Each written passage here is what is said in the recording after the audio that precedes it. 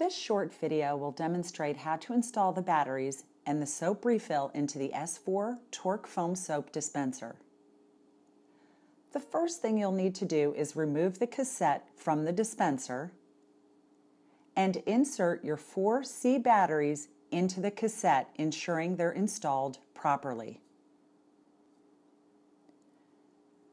Before inserting your soap refill, you'll need to twist the nozzle to open.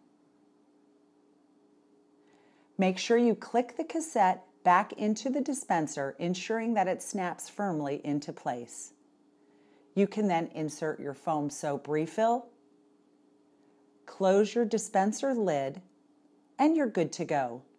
Simply place your hand under the dispenser to dispense the foam soap.